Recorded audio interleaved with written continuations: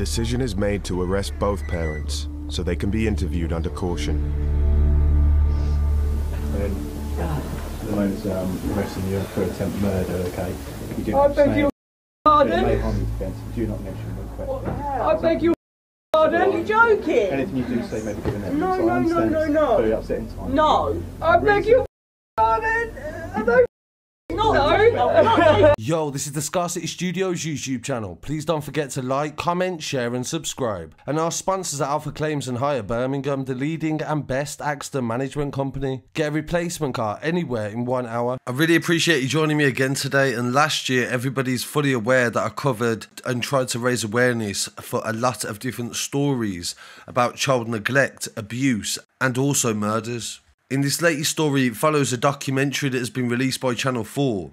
After the pair was convicted of a murder in Cambridgeshire in 2019, they were sentenced earlier this year, and the body cam footage has just been released of the moment that the boyfriend of the mother of the child was arrested, and he pretends to cry and also act surprised. In court, it was described as crocodile tears, and the 12-week-old baby that was murdered was named Teddie. Kane Mitchell, 32, from Cambridge, was jailed for a minimum of 18 years for murder after the baby died in hospital on November the 11th, 2019, after 10 days on a life support machine. A 4-week trial at Cambridge Crown Court heard that Teddie suffered injuries consistent with being gripped hard, shaken vigorously, and having his head struck against a hard surface. They said at the time of baby Teddie's death, he had 17 broken ribs, fractures to his skull, also collarbone. They later discovered a bleed on the brain and also spinal and eye damage. This was very similar to a case I covered on baby Amina, who actually had 64 injuries, but her parents weren't convicted or sentenced for murder. And I actually made a petition, which I'd ask you to sign as well. I'll leave a link in the description to try to get that case looked at again, because they have avoided any serious convictions. Mitchell had been in a relationship with Teddie's mother,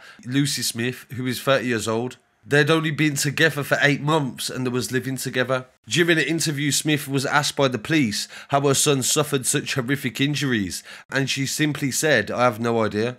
She then goes on to say that she would tell police if she's seen any violence towards Teddie, because he's my son at the end of the day, and he means more to me than anybody. Social services had been made aware of the situation from worried neighbours, and footage just before the arrest shows him pretending to be a victim in hospital and says to the baby, "Come on, daddy is here." You're not taking him? Madam, I have to say the same.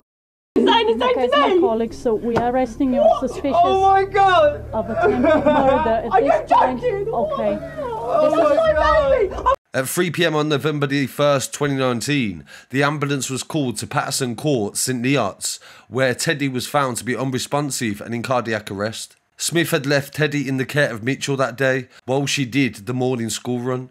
Harrowing footage from the Channel 4 series 24 Hours in Police Custody revealed the moment that the heartless killer attempted to cry to pretend that he cared about the baby that he'd killed. Detective Inspector Lucy Thompson said of Mitchell, "He is completely devoid of any remorse or empathy, and it's all about him and not what Teddie went through." The police were able to prove Mitchell had killed Teddie because of the types of injuries that they had inflicted. Teddie died as a result of a fractured skull and lack of oxygen to the brain. His death was reminiscent of the injuries that killed 16-month-old Star Hobson, who was murdered by Savannah Brockhill, the girlfriend of her mother, Frankie Smith. And I covered that story last month on the channel. The judge in the case said that the fatal punch or kick that killed Star made her lose half the blood in her body and damaged internal organs. Brockhill, who was a trained boxer, was jailed for 25 years, and her mother was jailed for 8.